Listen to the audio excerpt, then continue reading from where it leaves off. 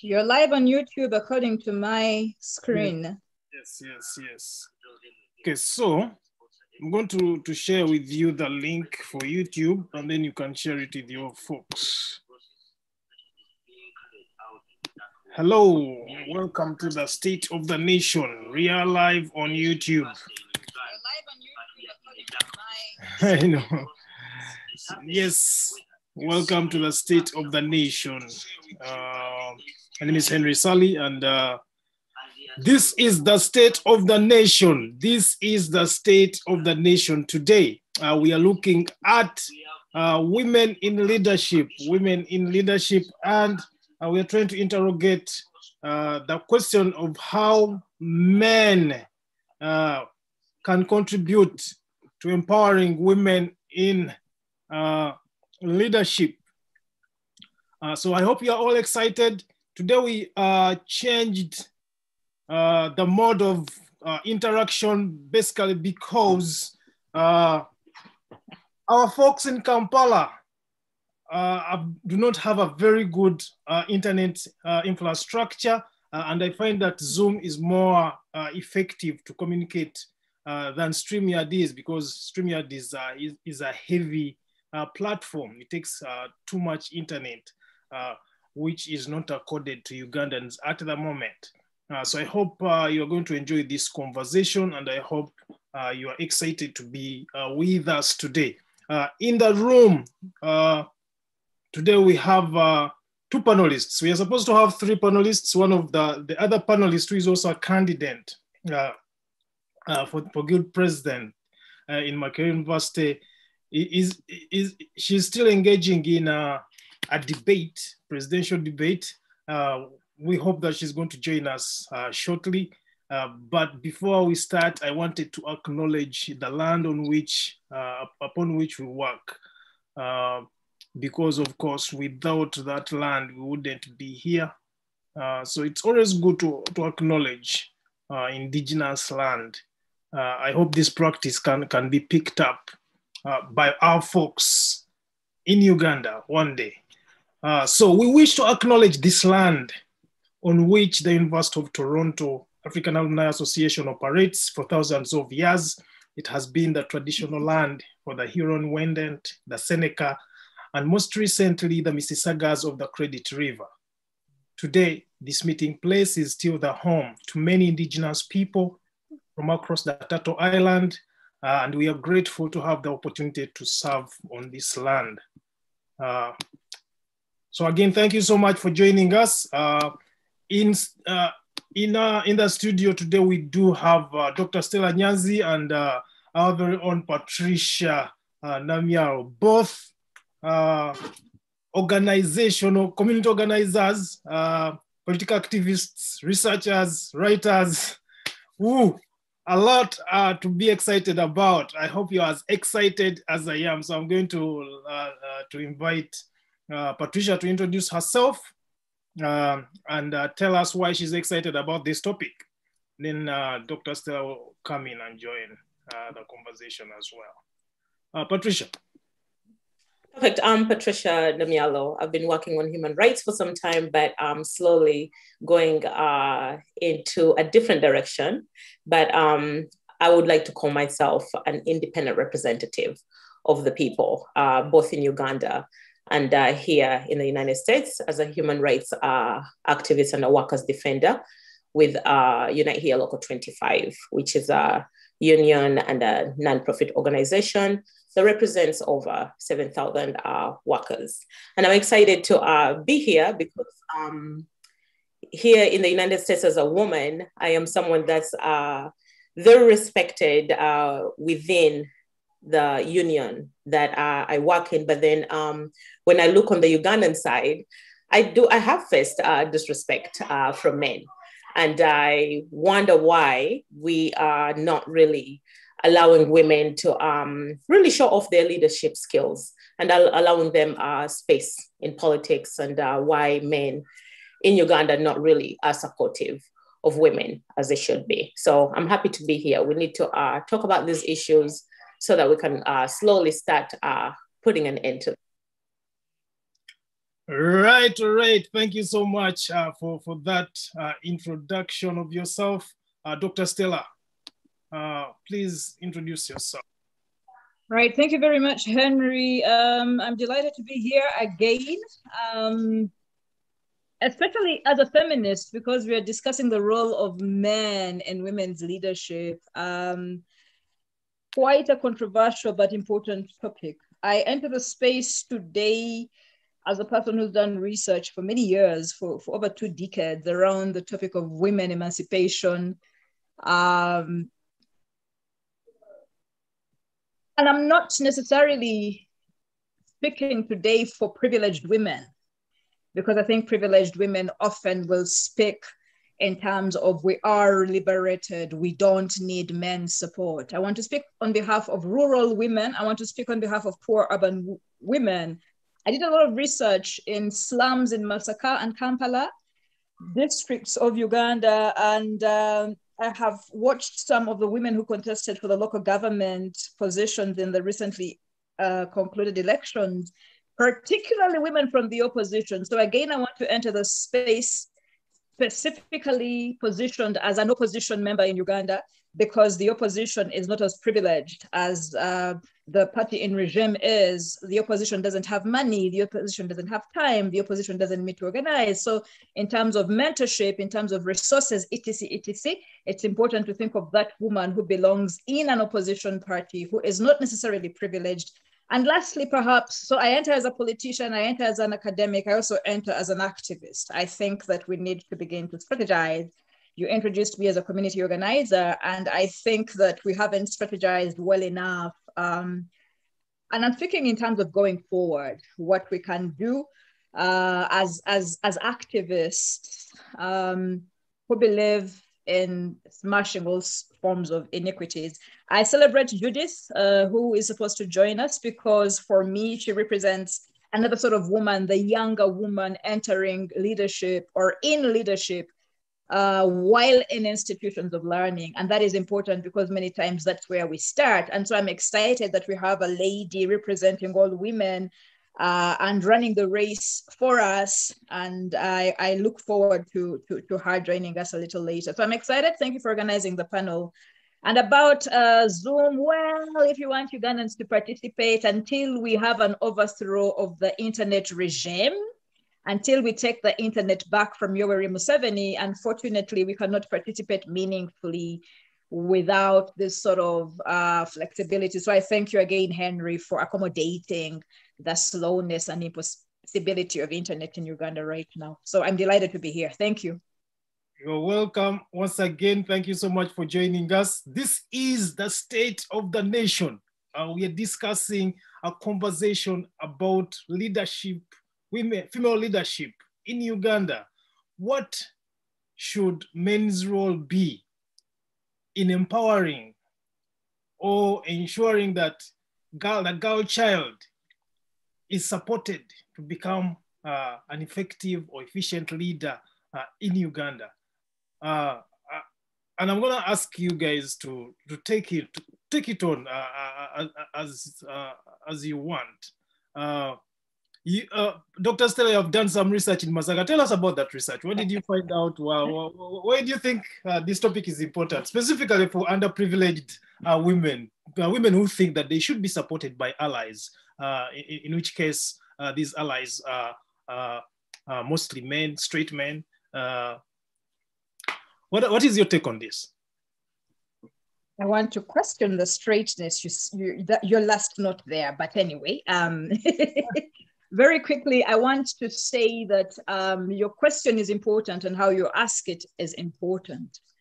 In the advertisement that I got, I think it was women in leadership or women leaders in Uganda. What is the role of men, right?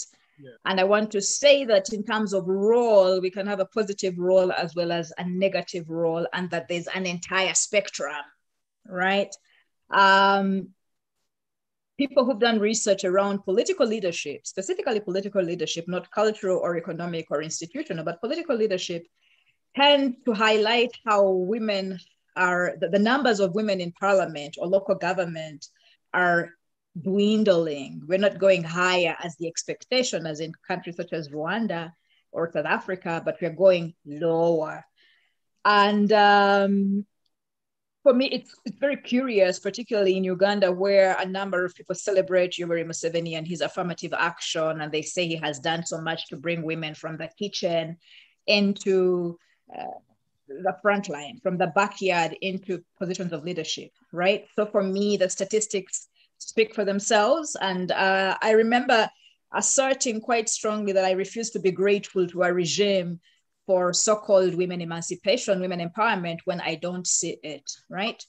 So the first thing I want to say is that the stats trend analysis actually shows very clearly that from the last 3 years, the numbers of women in parliament, in local government have gone lower. The numbers of women participating in political parties is also shocking. Our women leagues, women's league. So we have FDC Women's League. I think there's an NUP one, there's ANT, there's NRM Women's League. On the main are dormant and mainly participate when it comes to things like Orumbe, burial, weddings, naming ceremonies, etc., etc. But in terms of effective leadership and decision-making, our women's leagues, if they're not dormant, they take the backstage or they perform support roles, right? And so the role of women in leadership to begin with is not where it should be. Our participation, effective participation as leaders, a lot can still be done. Now, in terms of why the numbers are low, I think it's because women lack support. And I'm not speaking so much only from the experience of others, but my own experience in the previous campaign season that we had in Uganda from around about June to January, or even now, 2021, women many times are not supported by men. That is where I want to go. But I will start by acknowledging those who supported me. As a new entrant into FDC, I was nominated for vetting by a man and a woman, right? In terms of my vetting committee, I was shocked to find that although they were vetting and interviewing candidates for Kampala Woman Member of Parliament, all the people on the party were men. And it was their task to ask very difficult questions. At one point, I forgot that I was competing against the other candidates who are sitting with me in one row, facing the panel that were facing us. And I began helping, because these women, some of them wanted to cry. They were asked questions as obvious as, what is the symbol of FDC? What is our logo like? But the men were not doing it in ways to show the ability of the contestants who are in their party anyway. And when women didn't know something as obvious as what is our logo, which is different to our symbol, then the men would laugh and snigger and say, how long have you been in the party? Yada, yada, yada, yada. Rather than take it as an indictment on the men leaders who should have taught us about the party, they were blaming women for not being as ready or as aware or as educated. And some of these things are difficult if you're just entering politics for the first time.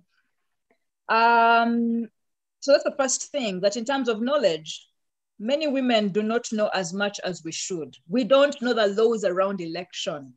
I remember there's a lady who was contesting for Kampala Woman Member of Parliament on the DP party ticket, and she traveled from the UK and came to Uganda only to realize after investing so much, her posters had gone up, some of her canvas advertisements had gone up, and she realized, fuck, I'm not even registered. I'm not an eligible voter.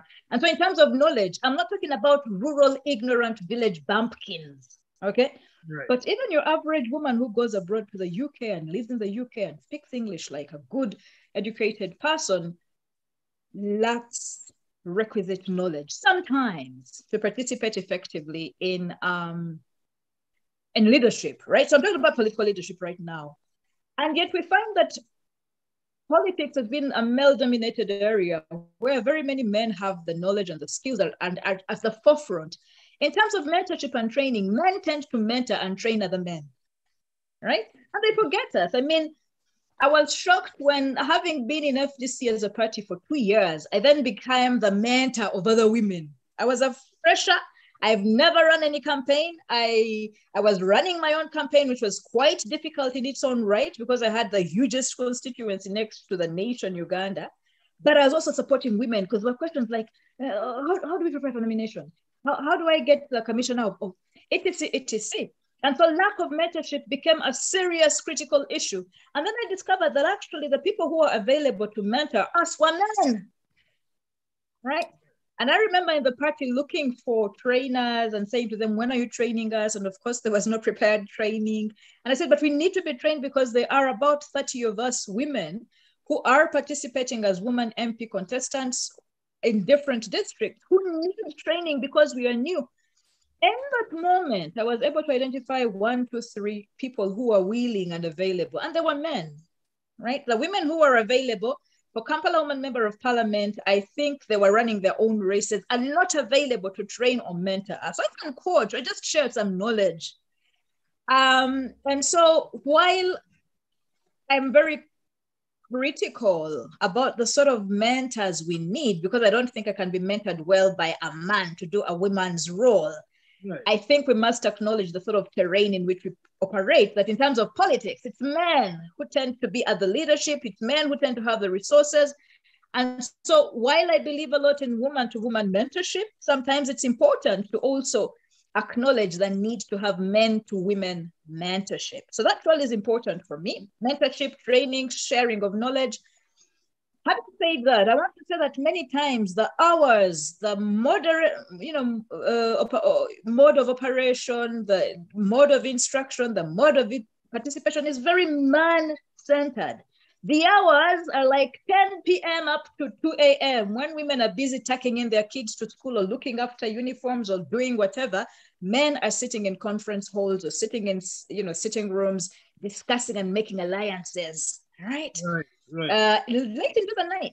And so many times the support and mentorship that is offered requires for people to go into retreats, married women, okay, mothers, single moms like myself. There's a real challenge, right? Right. And so if we're going to have mentors and trainers, it would be useful. It would be much more relevant if the sort of mentorship and training they offered was tailored to suit women in politics, because not all of us have wives to take care of our children and wives to take care of our homes and wives to do all these other roles that women do to support men in leadership. Women in leadership tend not to have others, surrogates, to take on their motherhood roles, even when we have domestic help at home. So that's kind of the third area. And it comes from that we need training, we need mentorship, we lack knowledge. Men tend to have more. Women who have it are not available to us because they're running their own races. And so we tend to then fall back on what's available if we can. However, it's very much male-centered. The other problem I saw is the sexualization of man-to-woman mentorships. So cross-gender mentorships tend to be very highly sexualized, especially in political institutions, but also in institutions of higher learning, where the man is the senior and the woman is the junior or the beginner going for mentorship and training and supervision. These relationships tend to be bad-mouthed a lot, to be highly sexualized. And I think we haven't taught our men and ourselves to manage these relationships, because all human beings are sexual beings, right? I have seen mentorships fail because sex became involved. I have also seen mentorships tried to be failed by smear campaigns around, why does she drive away to his house every night at 8 p.m.? Maybe they have a campaign they're running and she needs to confer or consult, but also maybe they're having some sex, okay? So how do we manage how do we balance between the two, sex and politics, in terms of mentorship and training, etc., but also even association. And then exploitation is important to highlight, because again, because men are in power, men have advantage, men have resources, women tend to need from men rather than vice versa. We have seen scenarios where women have to have sex in order to have political capital given to them from men or by men. And that exploitation rarely gets talked about. And I think we have to find ways of managing it if we're going to be leaders. So that's kind of my fourth area I wanted to present as in terms of introduction. So men can play important roles. I talked about resources quite a lot. Running a political campaign, participating in political leadership needs resources. Sometimes status is achieved when one has resources. I told you that when women approached me to say, Stella, why don't you begin training us? Why don't you collect us and help us organize ourselves better, organize our campaigns better? We needed resources. I didn't have money. I didn't have transport. I didn't have secretary. Even just to have notebooks for 20 women is money. And so I reached out again to men in my party with a longer history who had been members of parliament. And I say to them, look, I need resources to help other women, but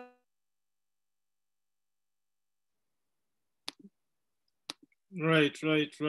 So the internet is probably playing the game again. The internet is probably playing the game again. But these are great submissions by Dr. Stella, and I'm going to invite Patricia Namiaro to participate as well and give her submission in regards to the same question.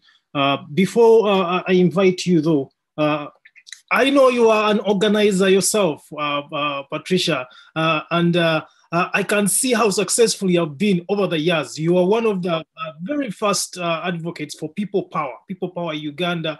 You are one of the builders of people power, specifically in the diaspora. You made it popular. You started promoting the people power movement way before some of us jumped on the wagon, and you have mentored both men and women into leadership.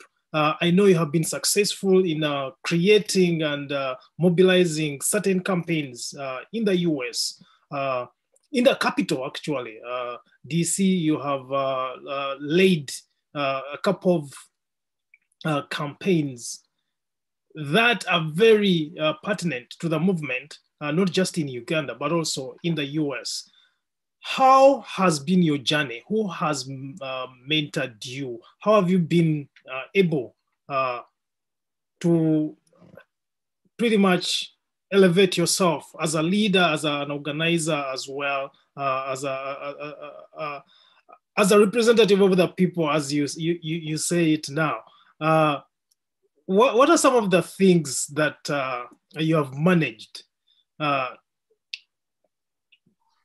what are some of the strategies you have used to elevate yourself as a leader?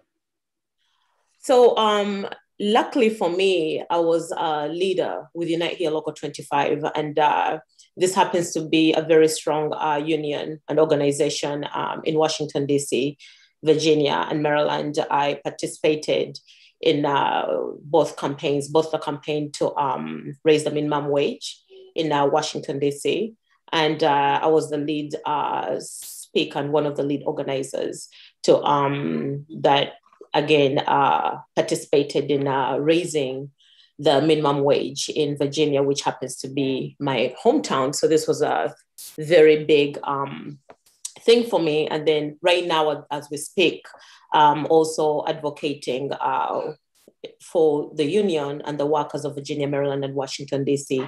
to further raise the minimum wage to 15 for the restaurant industry.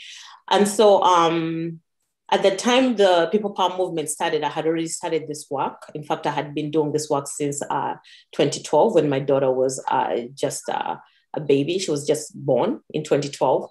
And so I had all these years of experience in terms of leadership. And at the time, the People Power movement kind of like became a big thing. The union invited me for training.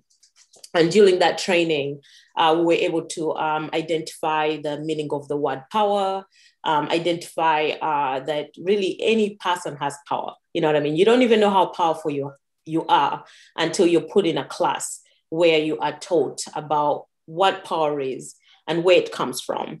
And so Bobby Wine happens to be a mentor for me, particularly, seeing everything that he has done on the ground, like, and him being a Ugandan and him being someone that came from the ghetto. And we've been here in the United States for however long. And what impact have we made in Uganda? Not so much, right? So seeing like someone like Bobby Wine, someone that kind of looked like us, was a regular person at one point. It really kind of influenced me to do more on behalf of my country. But I was able to use the training that I got from Unite Here Local 25 and move it over to the People Power movement. But before I say the next thing, I appreciate Dr. Stella Nyanzi talking about her experience in FDC, much as she's a member of FDC. You know, if we don't start being honest about different things that are going on within our parties, the good and the bad, it's going to be very difficult for us to move on and become better. I'm not a member of NUP, but and I'm not a member of any party. I'll never be a member of any party, but I'm very supportive of NUP more than I am of the other parties, much as I support all parties in Uganda. And I can honestly say I belong to the People Power movement. But again, as we know, People Power is for everyone that wants to join it, irrespective of our religion or party. So with that said, I did not get any support. I can't say I did not get any support, but in the beginning of the People Power movement, I was actually kicked out of People Power. And it's kind of annoying when you actually think about it. There was just some people that actually really, the leaders that felt that they really had the power to kick a volunteer out of a movement. And so at the beginning of the People Power movement, everything I did, I was actually working by myself. I created my own group. I started mentoring young people on the ground. Some of these people have become members of parliament. They've become councillors. They've become mayors. And that's kind of like how I did my work, Henry. You know, and at one point, I got back in and then I got back out. You know what I mean? So a lot of people really feel like I work on the inside, but the truth of the matter is I don't. I am someone that's an independent representative of the people. People Power has so much support. Bobby Wine is a good leader from my point of view. And he's someone that I support and I'll continue supporting him, you know, for as long as we continue to make these improvements that we need for Uganda, for NUP and People Power as a whole. But I would be lying if I sit here and I tell you that I've had a good experience. I feel like in the beginning, I was so excited. I'm like, wow, this is great. I've met with senators when it comes to the raising the minimum wage. I work at Capitol Hill. I see the senators every day. And I thought that was going to be a great opportunity for People Power because I'm telling them that, hey, I see these people on a regular. So if I come to these meetings and I sit with them, and they see me at Capitol Hill, they're continuously reminded of the fact that, oh, we need to do A, B, C, D, and E for Uganda. Like I'm that constant reminder. But unfortunately, this opportunity was not taken. You know what I mean? And by the time they felt that, okay, we want to kind of like take this opportunity, I had changed goalposts. You know what I mean? I was doing other things. You know, you don't just get to, we don't want to use people. When someone is available to do something and you can have them do it, take that opportunity, bring that person in. What would it have had for me to be there from the get-go, given that I had the passion to do it, given that the people that were looking at me on the outside really thought that I was working directly on the inside. So around that time that Around Many left People Power, I came back and I was working alongside the leadership. But then eventually I left. I felt that I can probably do much more and I can accomplish so much on behalf of Uganda, paving my own way. And that's kind of like when I created that documentary on Uganda. So I'm happy we're having this conversation because most of the leaders are men. And the truth of the matter is, yes, men are playing a big role in kind of like preventing women from getting involved in the different things that are taking place that can elevate us. and can push the country forward. Women have a lot of ideas. I know, Stella Nyanzi, there's lots of ideas that you have introduced to FDC and to Uganda that have been carried out, and maybe some of the ideas you introduced were probably just stolen from you. And Jules, it's like, I see this a lot in leadership. No, and I'm not talking about people power or anything. I'm talking about in general, where women are used for more like ideas. But when it comes to time to sharing the homework, once you get away from that, from that space where you're bringing these ideas on the table, then all of a sudden you're not needed. And then if it fails, then you're called on again. And no, we're not puppets. We're not here to be called on when we're needed and then when we're not needed. You know what I mean? So that kind of like work ethic pushes women away. But the good thing is that some of us are strong enough to actually create our own pockets of and work and continue working and continue elevating other women alongside the men. But Stella Nyanzi talked about the numbers of women in parliament that are going lower. And the question is, what are men saying about this? What are they saying about this? Clearly, there's men that belong to change, men that want Museveni to leave. But the truth of the matter is, if you want Museveni to get out of power, then it is very important that you're supportive of the women in power, of women in leadership, women that want to become leaders. So men should call out inequity. They should not just be bystanders when women's rights are being abused, when the woman is not being listened to, when women are being taken advantage of, and another thing, you talked about the whole sexual part of it. Yes, some men see us as sexual objects. And unfortunately, some of us women fall for that. We fall for that. We think that I have to do this in order for me to get this. Like, much as I've not had that experience, but I myself, from my experience, I could have felt like, oh, I have to work alongside these leaders in order for me to be effective. But given that I'm an organizer, I already know I don't have to work with the leaders in order for me to be effective.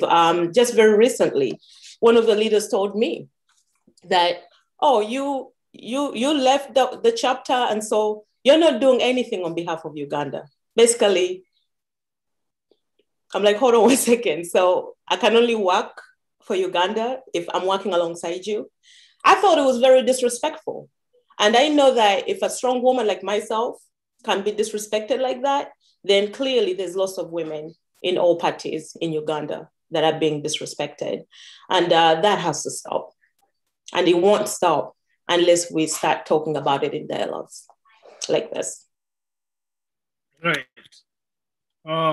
Thank you so much for that submission. There's a lot to pick out on, and there's a lot of intersectionalities within your conversation and Stella's conversation. You have also talked about creating separate pockets of influence. And when I say separate pockets of influence, what I understand by that is that we, even though we really need, ladies need men on their way, on their journey to leadership journey, they don't always have to feel like that's the only way they can lead. They can also, in their own realm, create different pockets of influence where they can mentor each other, work with each other, try to learn from each other, and organize within those parallel forms of leadership. Yes. But I also realized that you have mentored, Patricia, I also realized that you have probably mentored more male leaders than female leaders. Yes.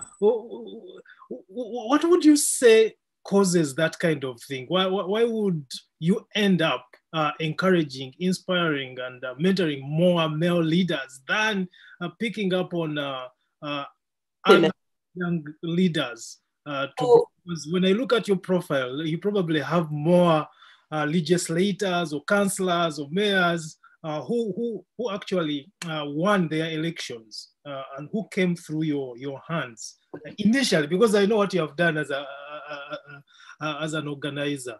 Than female. Why is that? How come the male candidates the male candidates that you have mentored have been more successful than the female candidates, and why is the number of male politicians higher or bigger than that of females?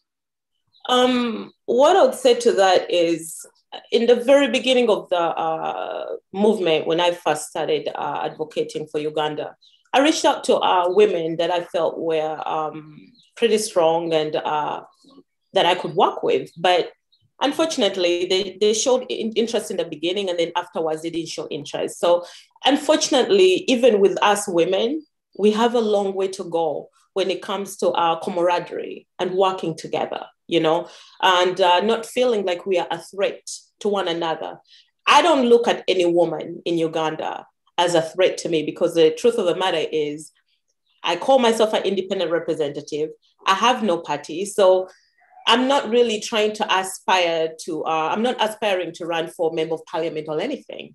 I'm just really trying to give back to my country. And so there are women that I reached out to that just kind of declined, and they declined in such a way that they're not even calling you back to say that, no, you know, I don't think this is a good idea. I remember adding a very strong woman leader in a group, the mentorship group, and she just kind of exited.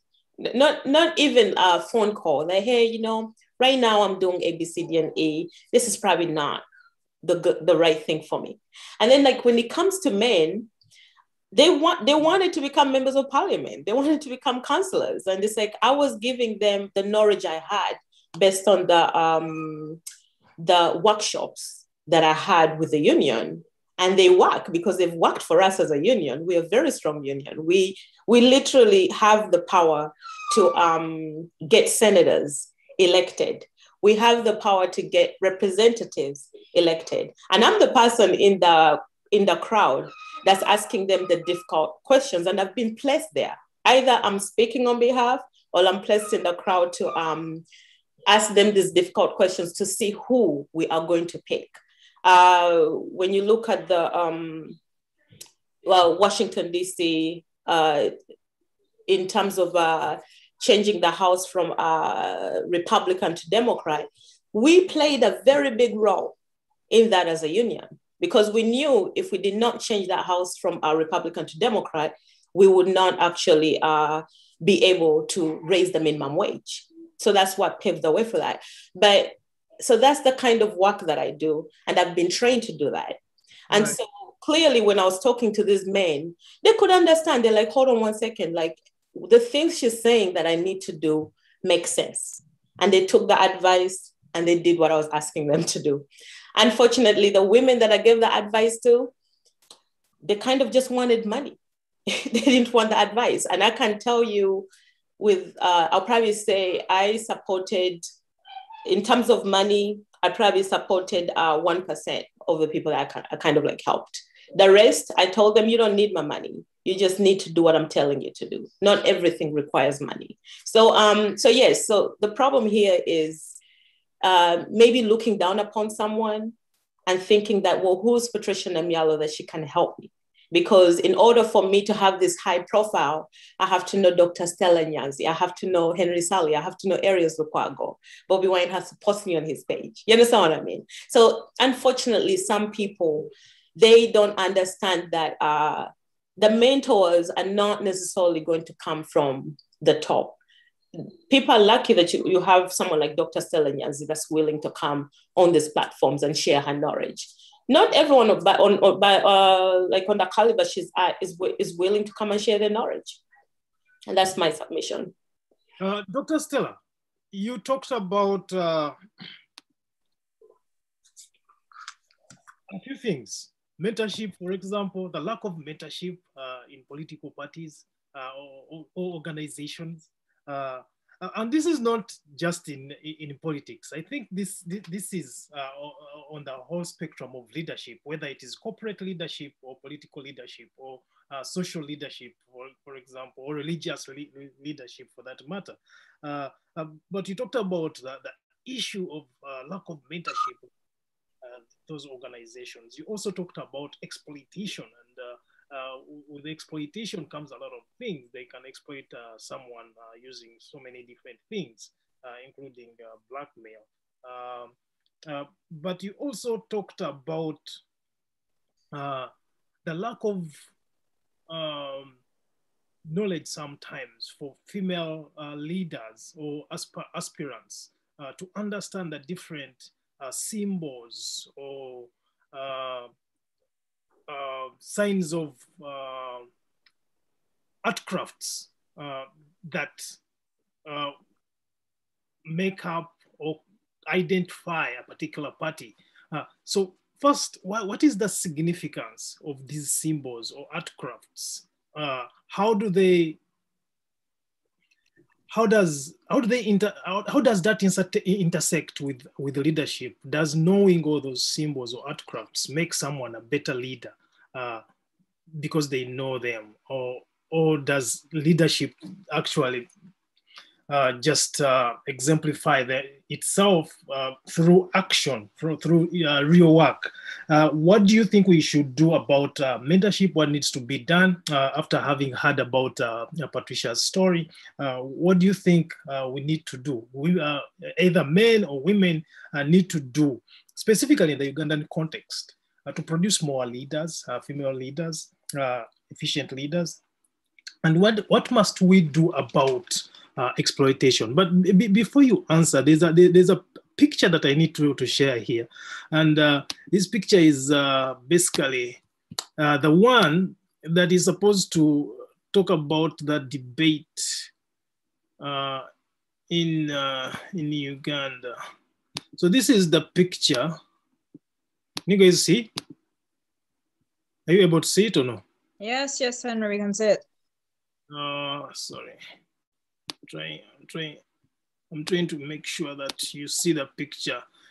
In this picture, as you can see, there's only one female. The rest are guys. 1, 2, 3, 4, 5, 6, all guys. Even the moderators, they couldn't even think about getting a female moderator. And this is the highest level of leadership, institutional leadership in terms of university sector.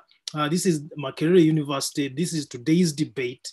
One of the official debates for the candidates. Only one female candidate, who, by the way, has been very much slandered throughout this campaign. They're talking about her love life. They're talking about so many petty things that do not correlate with leadership. And with that in mind, I need you to respond to some of the questions that I've posed. Dr. Stella. Right. So thank you, Henry. We hope the internet carries me through. So very quickly, they are things that Patricia said I want to respond to, but there are also stuff that you said that I need to respond to. I didn't say that women lack knowledge. I said that women lack requisite knowledge. Requisite comes from required, means it's required. You cannot participate in party politics and go to a party headquarters to be vetted, to carry a party flag without knowing something as basic as what is our slogan, or what is our symbol, or what is our history, right? So there's knowledge and there's requisite knowledge. One cannot come to the table if one doesn't have the basic training about what's needed for the table. If we sit at table and we eat with fork and knife and spoon, and you're used to eating with your hands, excuse me, right? And so I'm saying that that word requisite qualifies particular bodies of knowledge for particular forms of leadership. A woman leading Mothers Union must understand why they wear a gomesi that's white and tie it with a blue, I don't know what it's called, blue chitambara, right? Yeah. And so, Henry, what I'm saying is there are women who have PhDs such as myself. Why training was important. I have got over 6 academic qualifications from top-notch universities, Ivy League universities in the world, from Makerere to South Africa, to Amsterdam, to the UK. I have knowledge, but I didn't have the requisite knowledge to run a particular sort of party primary campaign. Come on, take it.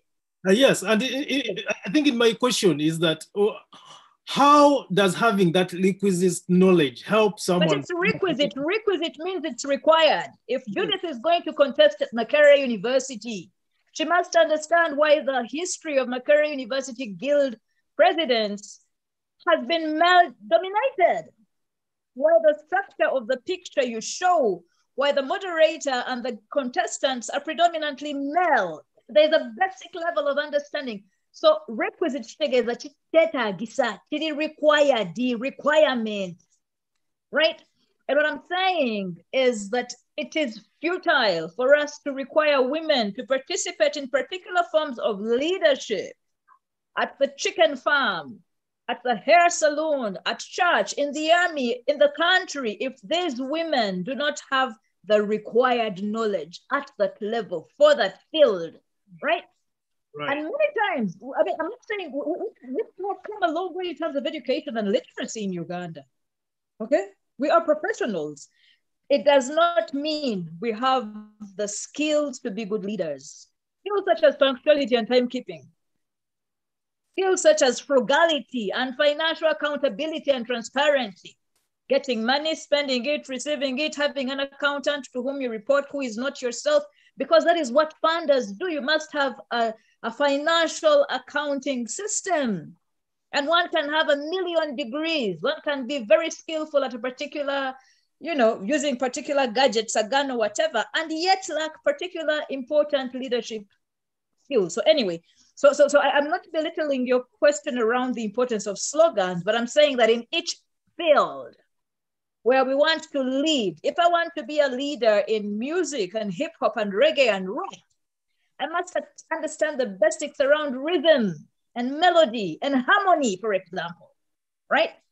If it's medicine, I must understand particular things about anatomy and physiology. And all I'm saying is that many times we have women who are operating in leadership without the requisite skills to make them effective leaders. And those who have come before as leaders are men. Patricia said, Bobby Wine is a good leader. He's my mentor, right? What makes him a good leader? How many women can we look to and say, this woman X is a good leader. She's my mentor. I want her to be my mentor. Which takes me to a point that Patricia mentioned that I want to kind of counter. The idea that some women rejected her invitation for them to be mentored or trained by her. I have learned that mentorship is not forced. Mentorship is earned. No, right? Before you go on, Stella, let me correct that. No. Actually, I wrote down what you said word for word. Was to work together, not to mentor. No. It's working together. Let me pick up on the WhatsApp or the group meetings you are adding women to. I am one of those women who is added to groups almost every week, and I exit immediately. Often, I don't know the agenda, I don't know the people, I don't know what I'm doing there, and I have so much time on my hands, but so many demands, and another WhatsApp group or another mentorship group for which their ideals don't rhyme with mine, and they haven't been explained to me. I don't think that sort of thing. The sort of disrespect that many people do these days is to just drag us into groups. No explanation, no invitation, no even testing synchronicity or association. Do my ideals rhyme with that person's? And more meeting ladies who say, why are you putting me in these groups? Okay, but I just want to say that in terms of mentorship and mentoring, when a person says, I am without a political party, in a political party season, what I have observed is immediate suspicion. What do you mean you want to work with us, yet you're not from a political party? Right? Why do you want to work with us? Are you a mole? Are you a spy? Do you want to know our strategy, our tactics? Are you selling us katwa? Katwa is poison. Are you selling us poison? And what I observed really, really was many times. I was invited across parties to talk about things like how to speak on TV, etc., etc. People were receptive and warm. Parties, I was often suspicious, but unless I was going in the capacity of a professional, there's always suspicion. You're not one of us. What are you doing with us, especially in this season? And in Uganda, I think right now, especially in the opposition, I know that we are very, very, very suspicious of rescuers. People who come to rescue us out of our inefficiency, our hooliganism, our disunity, our whatever it is, whatever they've characterized us as, but they are apolitical and they are elitist. So they come with a particular skill set, which they recognize we don't have, but they're neither for us nor against us. They are there, right? The level of suspicion around so-called apolitical people, apolitical to mean without a political party, not to mean without politics, was, for me, it was outstanding. So professionals would come and they'd want to talk about how to fundraise. And the first question would be, what party are they from? And I'd have my finance campaign managers actually sending away people simply because they are apolitical, even if they've come from the UK. The Labour Party, still a Labour Party, but Right. The internet is playing us again.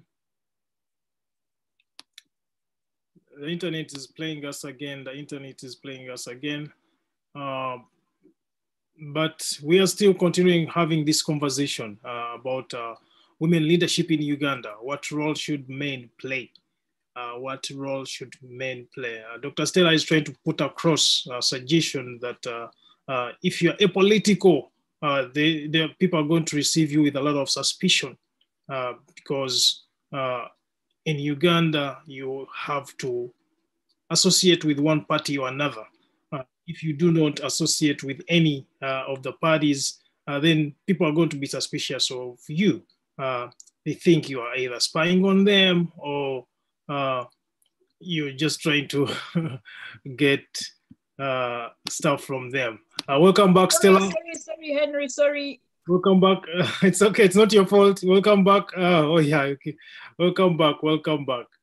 So shall I continue or shall I let Patricia respond? Because I'd like to talk about something she said concerning movements and how she was chased away from movements. Yeah, continue. Now, movements don't belong to anyone. Movements must never be personalized. Movements are movements.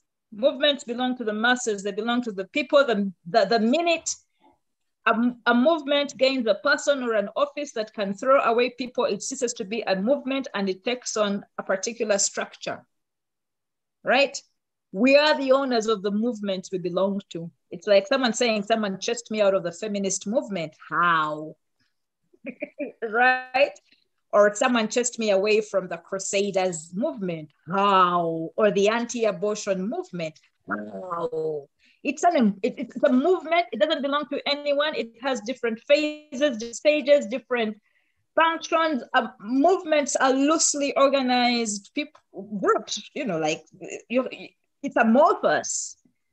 I don't think movements are centralized in that way that anyone can chase anyone from movement. When that happens, then the conceptual definition of a movement of what that grouping is has to be revised, reconsidered, because once a movement belongs to a person, a party, it ceases to be a movement.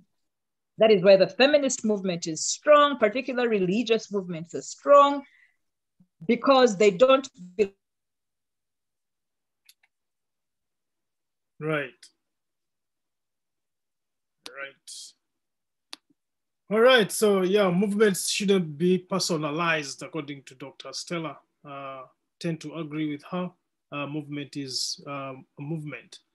She also describes a movement as something amorphous, which means it has no shape. It has no particular kind of description, pretty much. Do you want to respond to that, Patricia? as Dr. Stella comes back to join us in one way or another. Yes, I want to respond to her first assumption that I actually was more calling people on to mentor them. No, mentorship is something that, to me, I believe is something that's done by a group effort. It's a group effort. So if I was in a group with you and... I think it could also be individuals. So I think it could also be someone coming to you and asking you for some kind of guidance, tips, strategies. In this particular time of what she was talking about, it was more, you've already discussed with the person, I think we should do this.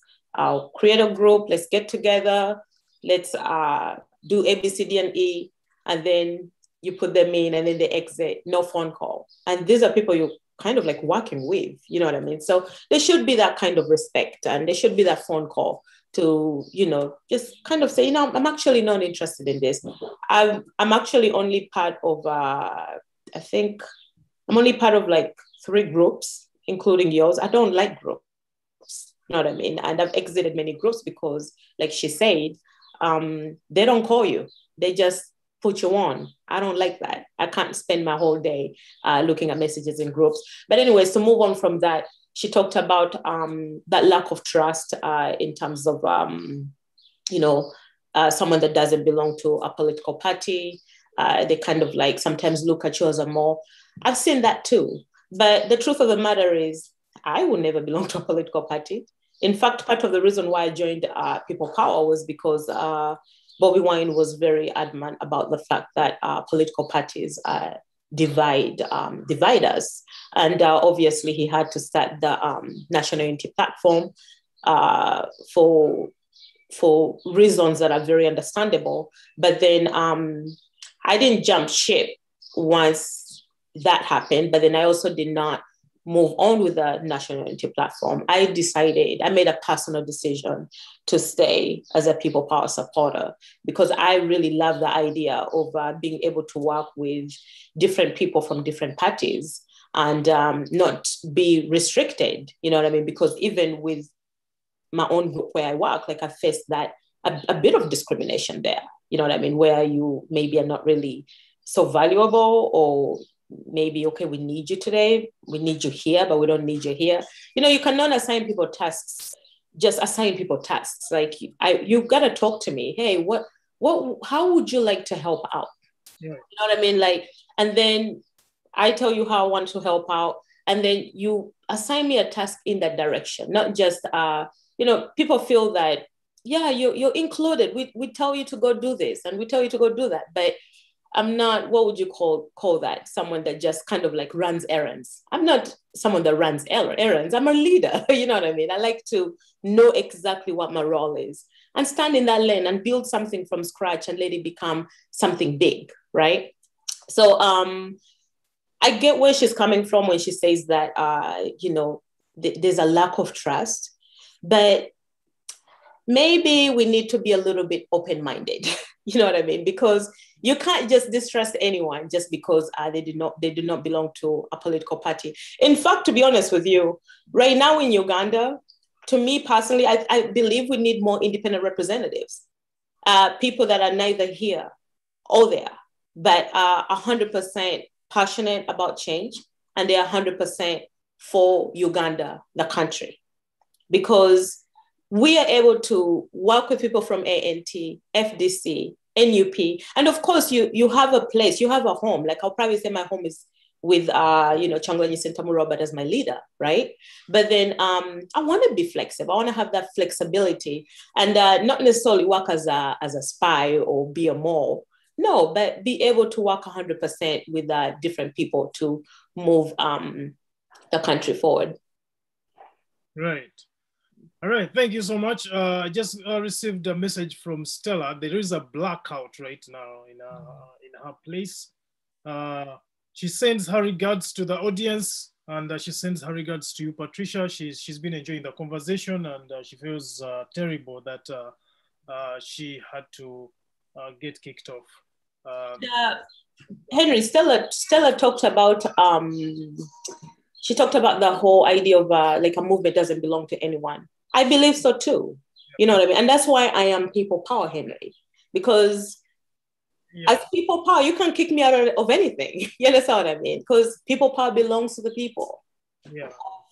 Uganda or whatever country that movement has started, right? So as people power, I feel like I have a place, you know what I mean? And my place with the people that support the people power movement, regardless of, political party or gender or religion, right?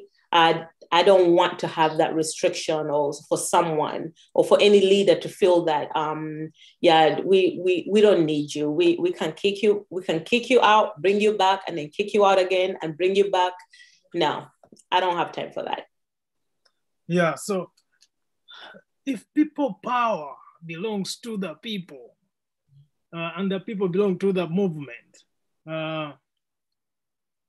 then which kinds of people, is it male or female, who should take leadership? Because I'm thinking about a movement now in Sudan. Actually, that's the movement that led to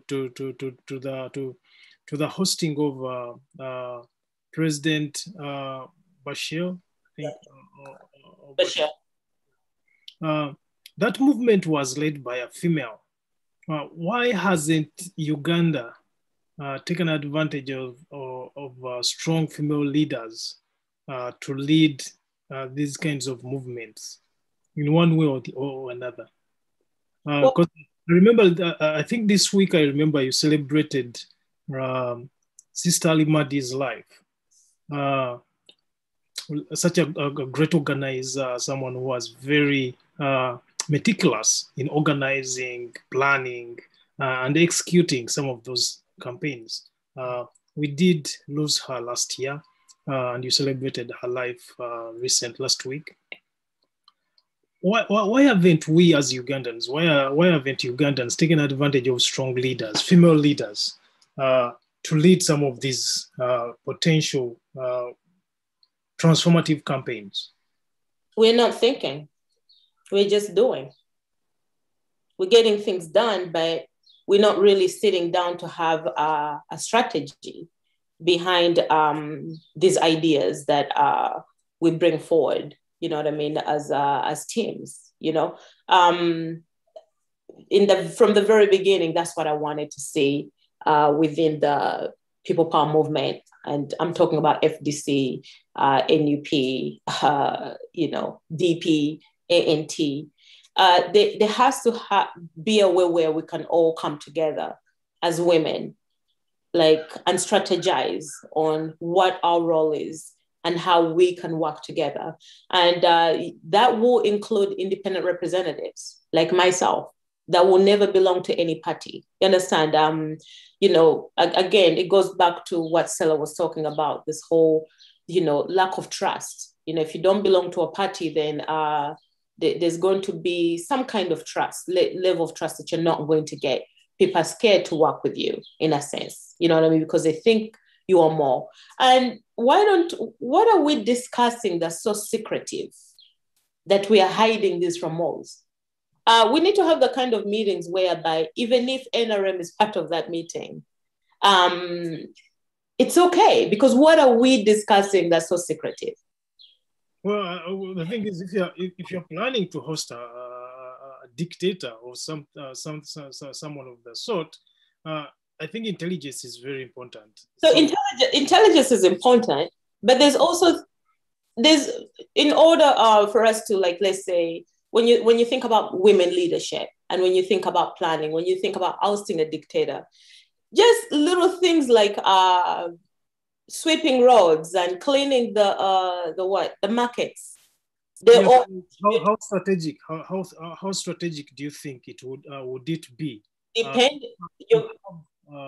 Planning conversations that you have in the night at 2 a.m. With people who are going to just go back to the camps that you are competing with. Strategies. Okay, you see that? You talk about the camps. Let's take NRM out of the picture. Let's talk about FDC, ANT, DP. Why are we competing? At this particular moment when we're trying to oust Museveni, that's why I'm an independent representative. What the heck are we competing about? There should be no competition at this particular moment within these parties. They have failed to take Museveni out for how many years? 35 years. Right. Maybe part of the problem is because we are competing against one another. Well, can we stop competing so that we can start working together, oust Museveni, and go back to competing? Can we do that?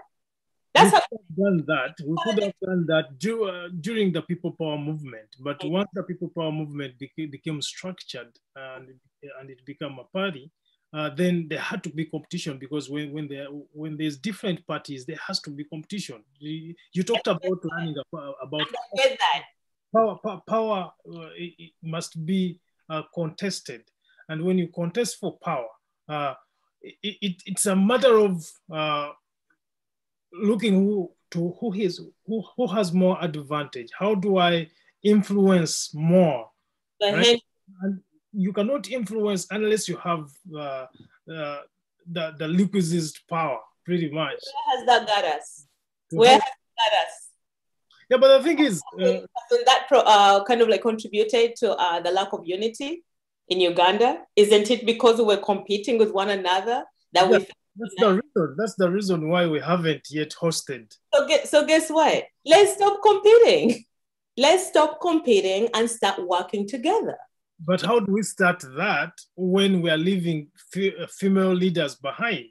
Because the point is to include more female leaders. Well, the female leaders are competing too. That's the problem. That is part of the problem. So, for this dialogue to like really be effective, maybe we need to backtrack and start with the women and how we're helping one another. If Nalukwa was running for a post at Makerere University and someone calls me to give her support and I refuse as a woman, what kind of woman am I? Why am I refusing to help her? If Patricia Sewongo is doing something, Patricia Sewongo went and she stayed at the European embassy for days. All the women should have supported her. Why not? Why not? You understand? So we as women have to learn how to work together first before we expect the men to see us as a force and also want to lend their support. And I think that at the moment, I don't think the women are necessarily doing a great job working together. Yeah, you talked about endorsing a candidate. For example, Judith Nalukwago is running for the guild president of Makerere University. When I look at right now, at most of her endorsements, the majority of her endorsers are male. Where other women? There are so many different influential women, both within Uganda and the diaspora. But how come you are very few women? There's very few of you who have endorsed her. What does that say about unity, and what does she need to do differently as a candidate to ensure that she gets all those other influential female endorsements? Well, she's a woman, and knowing that she's a woman, you go to the women. You yourself has to go to the women first. You know what I mean? And you have to reach out to the women. I would like to see. Well, right now it's too late in the game to like try to backtrack and see who else she could have worked with. But I would have loved to see her work with Zuleika Nalukenge. Zuleika Nalukenge, to me, is one of the strongest women in Uganda and in people power. For me particularly, I really feel that this woman is so strong. I mean, she was kidnapped, abused, 3 days, no one knew where she was. She came out of it scared to even touch anything red. And then now she's wearing red. She was able to talk about her ordeal in the documentary that I made, United Front, Uganda Struggle for Democracy, wearing her people power hat, wearing a red jacket, and really talk about everything that happened to her, unashamed and unscared. You understand? So it's like you want to run for, president of Makerere University. It would be important to call on these different women. And I really believe that there's women that are supporting her from the grassroots that maybe have no influence when it comes to how other people view them. And she needs to just kind of like, I'm not so sure whether she is or not, but you have to appreciate all support. When I go to Nalukwago's page, I see the different people that have endorsed her. The people with the name, Patricia Sewungu, Sauda. Sauda's not there, actually. I checked. Was that again? She's not there. Sauda's not there? But well, she definitely did endorse her. I saw that. And then there's Selecta Devi, and there is the musician Aziz Azion. To me, I think that you're being selective. And you can't be selective. Any support is good support, no matter who it comes from. Right. And when you the person from the grassroots on the bottom is actually the one who helps you get the ear of the person on top. And so when you ignore the people on the grassroots, then, eventually, no matter whether you win a post or not, you will lose support long term. Well, I think it's unfortunate that she's not here to respond to that, but she'll probably have a chance to have a look at the video and then respond appropriately. And some of these things we do, I'm not even realizing, by the way. Like, some of them are in our DNA. It's the way we've been doing things for years. You know what I mean? But to me, I believe in supporting anyone and everyone that stands for change and has good intentions and is passionate about what it is that they're doing. Are you optimistic that the future Uganda, the new Uganda as it has been commonly categorized lately, are you optimistic that there's going to be more initiatives for female leaders to take charge of the different political entities or even corporate organizations? And if so, how will that be realized when it's also a struggle in the US? Because for the first time in US history, we have a female vice president. And watching President Joe Biden give his first nation of state address and having two ladies behind him, the Speaker of the House and the Vice President, that's a picture that we have never seen in the history of the United States. Are we ever going to get to that stage in Uganda? The truth of the matter is, the only way that's going to happen is if we, the women, push for it. Men are not going to do it for us, and they're not interested in really getting us on the forefront. So we, the women, have to take the reins, and that's what I was saying, that we have to create these different pockets and start working together and push for this. If we don't push for this, no, it will not happen. Because Uganda is already in its infancy. Museveni is still in the state house. Political parties are still competing with one another. They don't even realize that they need women on the forefront. And let me tell you something, that's why we are where we are right now. Women are natural organizers. We are mothers of creation. When you look at all the human beings that have been born on this earth, we gave back to them. You understand? And we raise them. Don't you think that we can manage parliament? Don't you think that we can manage the state house? Of course we can. Of course we can. And the men know we can. But maybe somehow, some way, in one sense, men think we can't do it. In another sense, the ones that know we can do it are probably scared of our power to lead. And there's a competition there. So it's like, well, they would rather keep you down and have you become something and contribute towards your country. And so, yes, the women would have to push for it. The women will have to push for it. So I guess now the next question is, because there's a lot of talk about the inauguration, because we're in May now. Of course, there's a supposedly, there's in two inaugurations that are happening. One is for President Museveni, the other one is for President Chagulanyi. I don't know how they are going to happen. I don't know who how that is going to be managed. But do you think, especially now, now that we are in the COVID scourge, there's a lot of talk that the Indian variant has become rampant in Uganda. I'm just wondering if that rhetoric about the Indian variant becoming very serious in Uganda now is a security strategy to keep people off the streets and disrupt the dissenting inauguration, or what do you think about those dynamics? I mean, we know Museveni's tricks. Museveni has been playing these tricks for like literally for as long as he's been in power.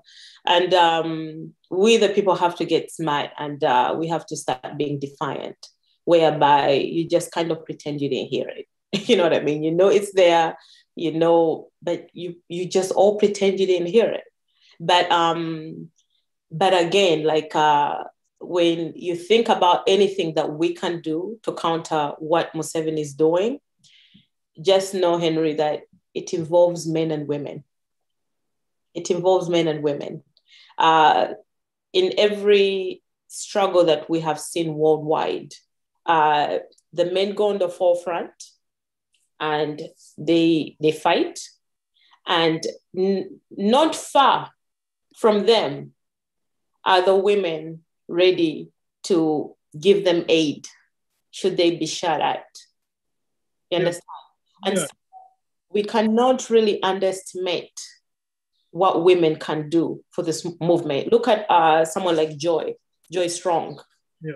Joy Strong, Zuleika Nalukenge, you have Doreen Nanjiru, I believe, from FDC, Dr. Stella Nyanzi. I mean, the women are there. They're there, and they have the power to mobilize, Nalukwago, you know what I mean? These women have the power to mobilize, but the thing is we really have to give them that power to lead. Let them hold real positions and let them lead. You know what I mean? Because, yeah. Go on. Uganda's context is very complicated. So in most cases, when female leaders come up, and here I'm talking about strong leaders like you mentioned Doreen Nyanjura, who is the vice mayor for Kampala City Council, or the deputy mayor for Kampala City Council. There's young female leaders who have come up, like Winnie Kiza. Winnie Kiza is still very young, still very strong. She has stepped aside, and she gave us the reason why she was stepping aside. Do you think men need to pick a leaf from women like Kiza? And should we be content that Kiza has now stepped aside? Because she's one of the strongest female leaders in Uganda, even though she has stepped aside.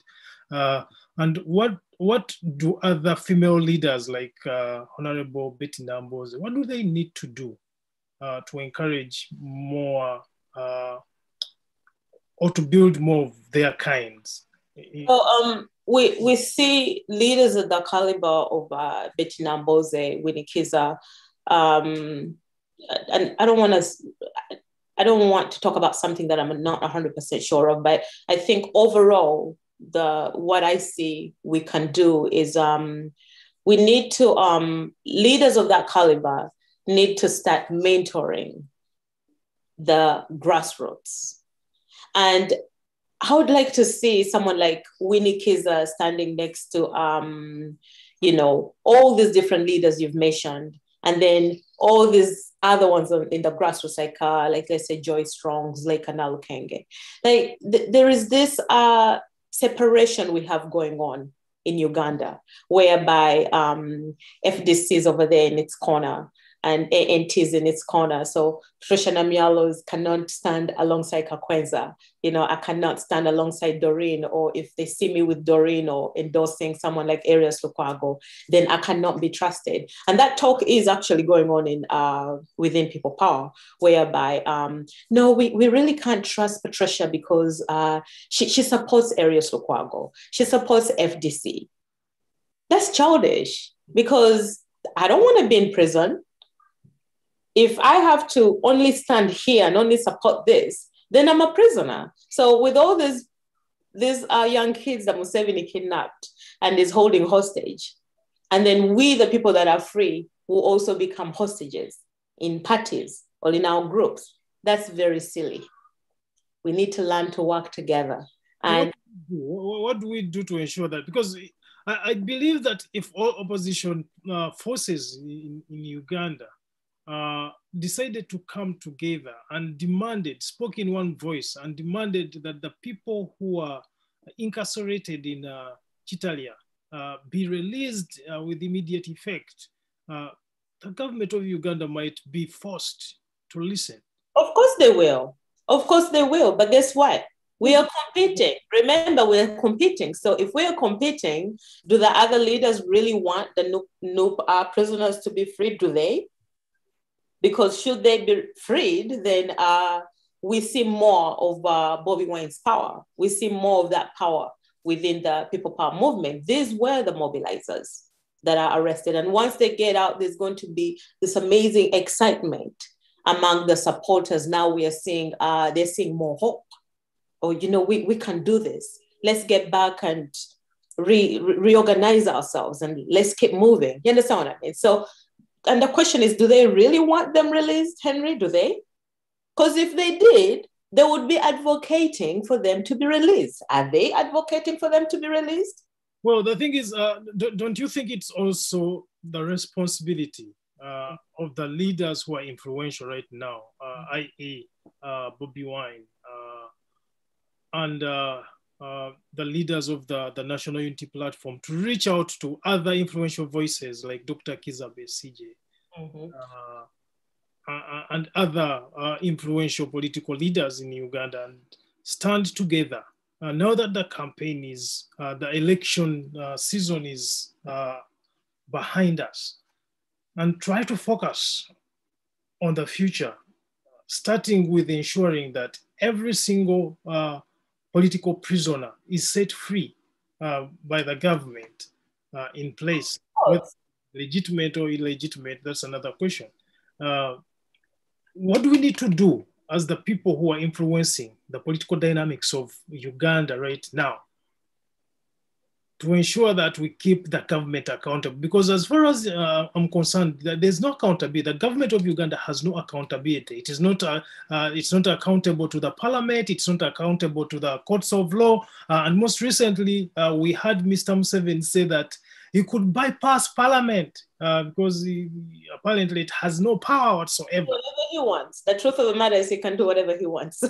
Yeah, but like, how do we stop that when we are also having infightings within the various political parties, opposition political forces? So Henry, the truth of the matter is, of course, yes, the leaders within NUP should obviously reach out to these different groups. Have they not? I'm pretty sure they have. In one way or another, we saw so many pictures of Bobby Wine with Mugisha Muntu. We saw pictures of Bobby Wine with Dr. Kizza Besigye. We saw him having meetings with Norbert Mao.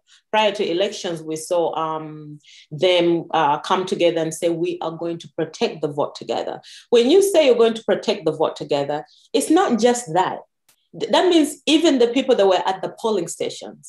Currently, these people have been incarcerated. Some of them have died. And some of them are missing. Some of them have fled the country. And I'm pretty sure you know someone from each one of those calibers that I've mentioned, right? So Mugisha Muntu ran for presidency, from the FDC camp, we had Poa. And I believe Poa has been supportive, not so sure, I think he has. And then obviously we have Norbert Mao and Tumukunde, right? So if they ran for president, that means they wanted to safeguard the security of all Ugandans, part of whom are actually incarcerated now as I speak. Yeah, unfortunately, most of these people who ran for president are all silent. They seem to have swept everything under the. So my question is then who are they going to lead? Who are they going to lead if they cannot even advocate for the release of the new prisoners? Then who are you planning on to lead? Because clearly, if you became president, then you would have to lead the new supporters too. Yeah, well, so what challenge are you putting to these political leaders who are very quiet right now, including Mr.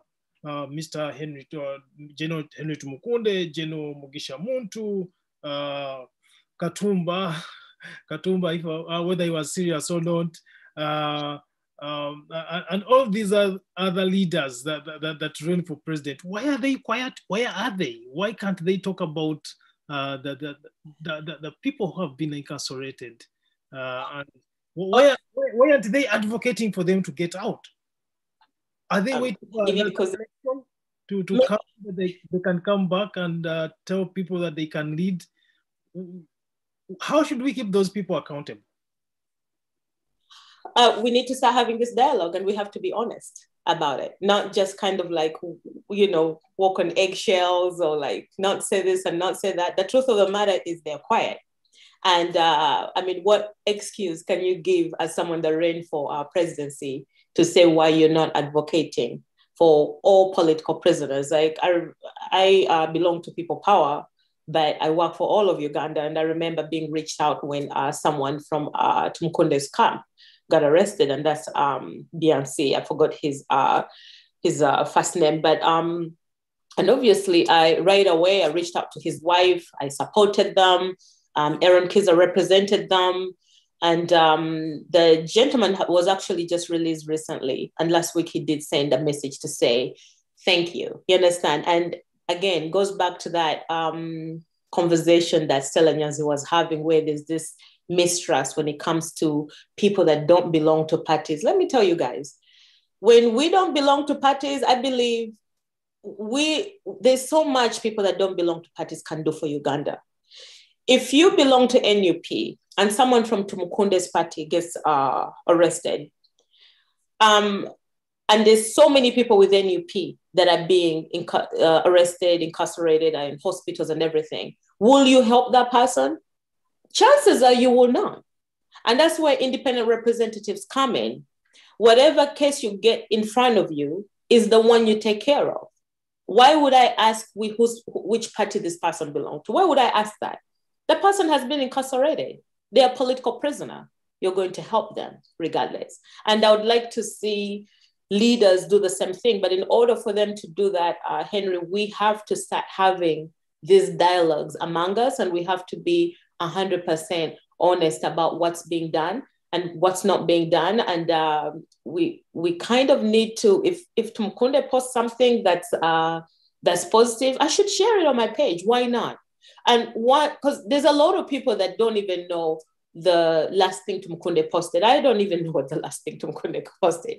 You understand? It's because they're so quiet. But maybe if we can start supporting them slowly by slowly, and go to their page when they post and call them out. Hey, what do you think about the new prisoners? Why are you not advocating for them? Once we start doing that and we do it in numbers, they'll be forced to come out and do something about it. And maybe what NUP needs to do is hold a press conference or a meeting that's live, and actually number one, you have to send a letter to them and invite them to this event. And I don't know why we're not doing that. And I don't know why people like, Norbert Mao, FDC candidate, and not. If People Power has a meeting, I think anyone should be able to go and be part of it if it's a public meeting, because it's being live streamed. There's nothing like, this is not an organization meeting. Go and show your support. Why not? Right? So it would be nice to see People Power write a letter to all these different leaders that were presidential candidates asking for their support and invite them to Magere or invite them to Kamocha to be part of something where they can all speak to the public about the fact that what's taking place in Uganda is wrong. The more we start seeing these leaders together, then we, the people, will be more inclined to say, okay, well, there's unity, so I'm willing to be supportive of Mugisha Muntu, Norbert Mao, Tumukunde, Dr. Kiza Besigye, Poa. You understand what I mean? It has to start somewhere, and I think it really needs to be public. These little private talks they're having, we don't know what they talk about, and obviously, from the looks of it, they're not yielding any results. But as we can see, Changoni Sentamurobe, President-elect, did write letters to all these different leaders, whereby he wants to start having talks with them to talk about the way forward. But do you think the media has played, which role has the media played in uniting the opposition forces of change in Uganda? Has it played any role, or do you think the media is partly compromised? And if it is, what do we do then? How do we proceed from that dilemma? Obviously, the media is compromised. Obviously, there's no way you can have a dictator without with a media that's not compromised. They're compromised, but then what NUP did, People Power, was come to the forefront, and they started creating ways to live stream their own press conferences or live stream their meetings at Magere or Kamocha. So honestly speaking, at this point, we can't even blame the media anymore. There's social media, there's Facebook, there's Twitter. I see people like Patricia Sewungu and Pfizer, Karim Muntambi. They are having meetings on a nightly basis, calling up to senators. And then obviously, then the bloggers come in by having these Twitter protests, you understand? And then obviously we also have, again, bloggers like Patricia Sewungu, Pfizer, Lumbuye, Kimbugwe, that can now go on Facebook Lives and YouTube and Lord knows where else, and that Zoom, and actually move the message forward. Like Lumbuye has a platform where he's being watched by over 10,000 people at the same time. You know what I mean? So we cannot say at this particular moment, I think media is doing what they're doing. It is what it is. But the question is, do we know about the people that are pro-change, that are writing the good articles about the movement? Do we know where they're posting these articles? We don't even know. How many people are supporting the Observer in Uganda? How many? We're not really supporting the Observer, that's the truth. So how many people are supporting Jimmy Spears Sentongo? He, draws his cartoons and stuff, and his cartoons are pro-change. He's calling out the government on the things that they're doing wrong. But how many of us are supporting him? How many of us are elevating him? Kakwenza wrote a book about his torture. He wrote The Greedy Barbarians, calling out Museveni on his crap. How many of us bought the book? How many of us know Kakwenza? How many of us support Kakwenza? When you go to Kakwenza's page, it's more like Kakwenza doesn't like NUP. And then, us in NUP, we're like, well, he doesn't support us. You understand what I mean? So there's so much we have that brings us together. But I feel like... do you think leaders within the particular different entities, political entities, or specifically the opposition political entities, do you think they have a responsibility to sensitize their supporters to be mindful or respectful of other people's views? Specifically, I'm talking about NUP here and how the Red Army interacts with other opposition entities on social media. What role should leaders play in sensitizing or ensuring that their respective demographics are respectful of each other's views, even when they are in opposition of each other? Well, weakness or a strength? Do you think that's a weakness or a strength? Do you think that makes us a better political players, or what does that make us? And to what extent does it advantage the incumbent? I mean, I feel like those are the things that continue to divide us, and those are the things that really make political parties look very undesirable to people like myself.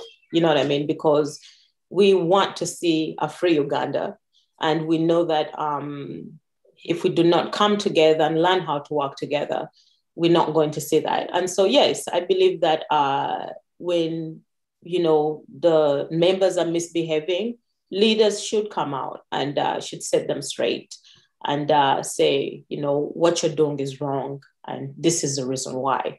And then, of course, there is times when leaders within these different parties are also misbehaving. And the question is, should the NUP supporters just keep quiet and just take the abuse? Right. No, they have to say something. You understand? So it's like, you have to be careful as a leader.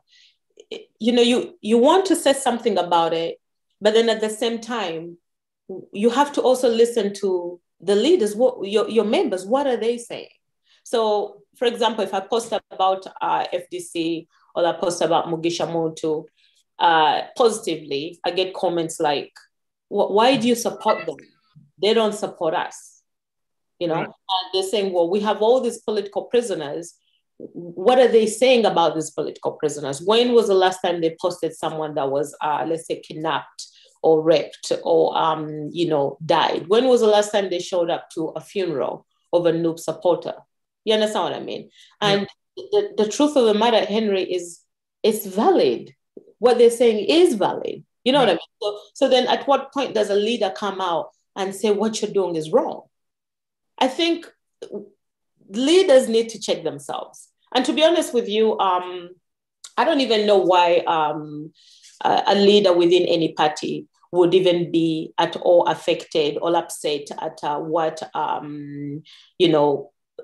members are doing, no matter which party they belong to.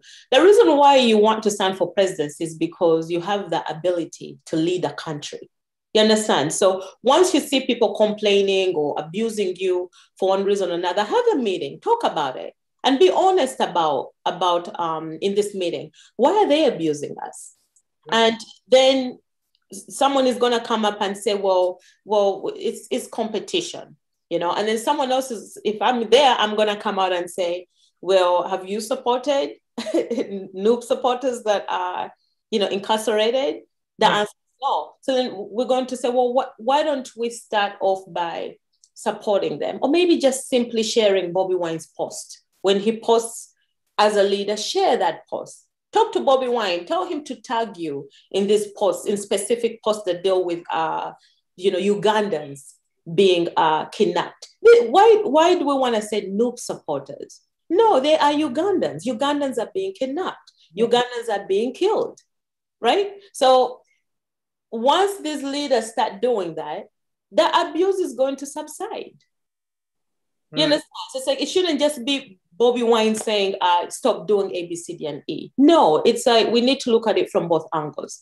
What are they doing wrong that, NUP members seem to be a little bit indifferent about what they're doing and what they're not doing.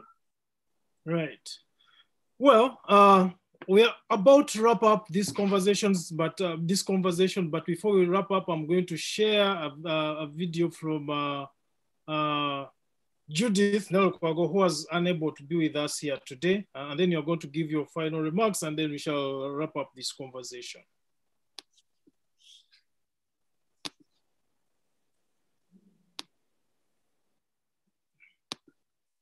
Fellow Makererians, my name is Judith Nalukwago, the 86th Guild President, Makerere University. Ever since we declared our intentions to run for the Guild Presidents of this university, we have faced enormous resistance from the university administration, the security apparatus, and above all, the cabal that has captured Makerere University for over a decade and is trying to take grip of it. It is very sad that some members of the administration And some students have knowingly or unknowingly accepted to participate in this witch hunt against us and ultimately against our students' cause. Gallant students, we have for the past few weeks been promising that we shall fight for you. We have made our commitment and we shall defend you. The administration knows that, and they know that we mean it. They know that we shall keep our promise. That is why they are fighting us. They know clearly that a woman called Judith Nalukwago can never be bought off, compromised, or even intimidated. This is why their only strategy is making sure we are off the ballot. The rules of this election were set by the University Council, and according to those rules, were verified and re-verified. Unlike other candidates, our academic standing has been cross-checked for over 8 times, and every single one of them we are still found qualifying. Those shameless individuals took their own rules and decided to interpret them in the most illegal way with a single intention of twisting them to eliminate us. We had the option of crying and letting everything pass. However, the words of our president kept ringing in our heads. Freedom comes to those who fight and not those who cry. Because the more you cry, the more your people continue to die. We woke up and fought back. My fellow students, the good news is, I can give you my word that we shall defeat them. Disregard all propaganda. We are standing tall in this race to assert that people power is stronger than the people in power. Students will defeat the representatives of the dictator. And on the voting day, we shall show them that we are the great Makerere University, that our own leaders are not chosen from the offices and under air conditioners of their houses. On voting day, let us stand up in big numbers and show them that from our own schools, from the ballot papers, we Makererians choose the commanders of our own struggle. I remind you, dear friends, turn up and vote Judith Nalukwago. I'll lead you in this struggle to defend the alma mater. People power, our power. We are removing a dictator.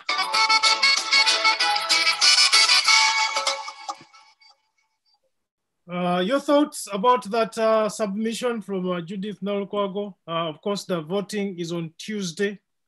She's been contesting for almost 2 months, maybe. The campaign has gone on for almost 2 months. They have been extending and extending. So it's been a long journey for her. She's the only female candidate in the race. She's facing a lot of backlash from the male-dominated campaigns. She was supposed to be with us here today. She wasn't able because of the different dynamics that are going on. She had another debate that overran. First, she had to complete a debate with the official debate, university debate, candidates debate, and then she had another debate on Galaxy Radio, which is happening right now as well. So your final thoughts on this conversation and what we need to do, and pretty much how we should think about shaping the future of female leadership in Uganda. Patricia. First, I want to talk about Nalukwago, and I would like to thank you for the support that you have extended to her. I would also like to thank you for introducing me to her. She's a very strong leader and very strong woman. And she said again at the end that freedom comes to those who fight. And so it would be nice to see a woman like herself become a guild president of Makerere University, especially being that she's pro change and she belongs to NUP. It's a big step forward. Like, we need this. Last year we had all these men. I don't think we had a woman. Did we have a woman? No. No, so this is our opportunity to support the women. And it's so nice to see someone like yourself, someone like Roy Lugu Mao. Yeah, exactly. Roy Lugu Mao support her and really elevate her. People like Dr. Stella Nyanzi, someone that's coming from FDC. It's so nice to also see her be supportive of her, and obviously me as an independent representative. And so with that said, I'll move on from that when it comes to the subject at hand, which was, what can men do to, help women leaders? I want to kind of break that down. Men should call out inequity. Don't be bystanders when you have a woman in politics or in leadership that's being overlooked, is not being respected, it has been turned into an errand runner. You need to say something. Do not call out inequity. Do not be a bystander. Next thing, it's very important that men are giving credit to women. When women come up with these amazing ideas on how we can change Uganda, or how we can change our individual parties, it's very important that men are not stealing these ideas, but are actually giving credit to the women, the woman that has come up with the idea, if it has come from a woman. And then next thing is men need to take time to listen to women. Often women are being dismissed, and men get defensive when women call them out. I know I am a very, very outspoken person, and I'm very fearless. And anytime I call a man out, yes, they do get defensive. Some of them don't listen. And then, of course, there's some good men that actually take time and they're like, you know what, you're right. I'll do better. I'll change, whatever. And then, of course, not all the time we are right as women. Sometimes we're wrong and we need to be dismissed.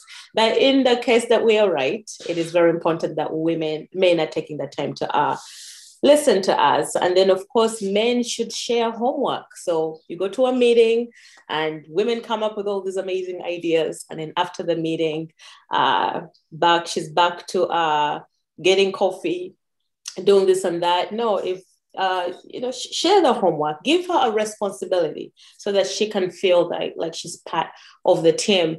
And lastly, for us as women, it is very important that we understand men are not going to change what's wrong with us, or men are not going to, go above and beyond to include us in what they are doing. They're very comfortable. They don't think they need us. You understand what I mean? So it is very important that we realize that all we got is us. So we, the women, have to come together and change what's wrong with Uganda, the way Uganda is being led, and also change the way men treat us, and to take charge, demand for our own rights. That's how it happened in the United States. It wasn't a man that led the feminist movement.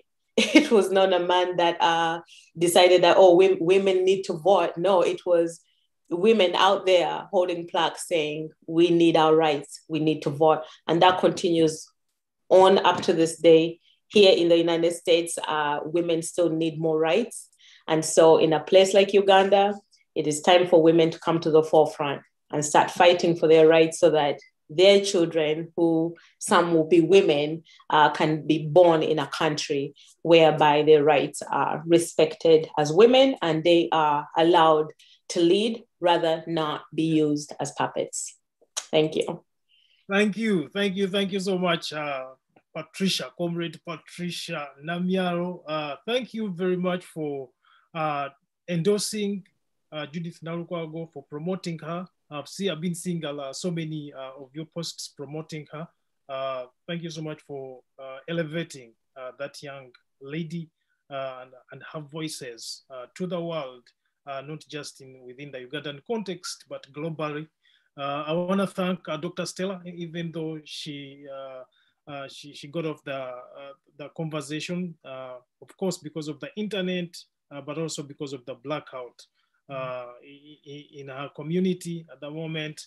I want to thank Judith Nalukwago for offering herself. It's very tough for a woman in Uganda to offer yourself to become a leader. Of course, You're going to be slandered.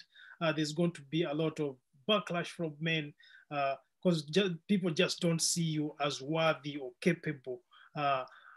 They always try to push you down. But I want to thank that young girl young lady for standing up to men and offering herself and going through a very guerrilla-link campaign, which I want to say has been, for the most part, or if not all, successful.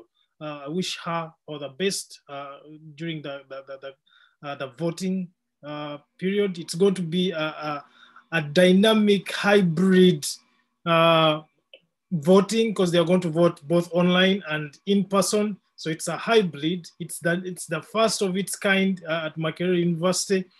We hope that it's going to go well, and nothing is going to be manipulated on the online section.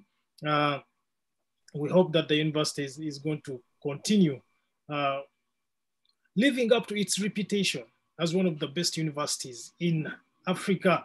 Makerere University, the eyes are on you, both the administration, but also the students, the voters. The eyes are on you. Who are you going to choose to become your next guild president? The question is not for me to answer. It is for you, and that day is Tuesday. That's when you're going to answer that question. Keeping in mind that the last time Makerere University had a female guild president was 2013, I believe. So that's over 7 years ago. So how are you going to vote on Tuesday? Think about it, look at the different dynamics and the manifestos that are being offered, and decide how you're going to defend your rights to decide who leads you. Again, thank you so much for following us. This is the State of the Nation. We have been discussing women leadership in Uganda and what the role of men should be. We have tried to set some of the records straight, and we have suggested a few recommendations. How you use them, how you interpret them is up to you. Again, this is the State of the Nation. Thank you so much for following us. My name is Henry Sully for the African